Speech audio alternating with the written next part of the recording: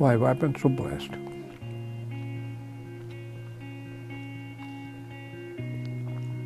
And so honored too, by the way, because I really have been.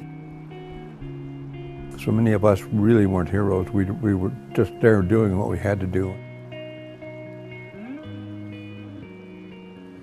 Today, even now, when I look back at it, I can see the sun come up, and it makes me wonder, how come you've seen so many sunrises?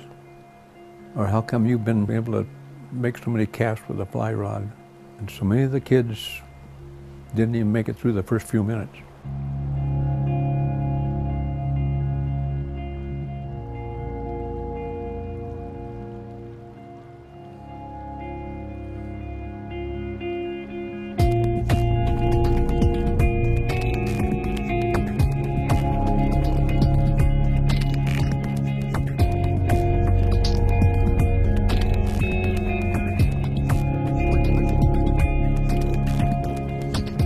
I love the feel of the bend of the fly rod and the line carrying out, and anticipation of a big fish grabbing, or even a little one. I love the experience of being on a river. They're alive, and thank gosh at my age I still am.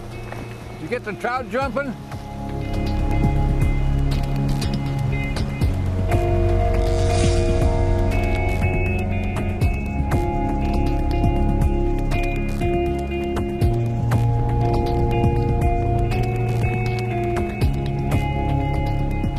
From what I have seen of some of those streams, they're really very lush and beautiful.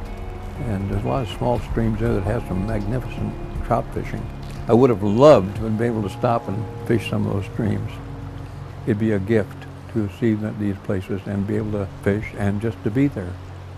And to meet some of the people that are residents of the area. It'll be an experience of a lifetime. This whole project would be an investment in my life and my past life.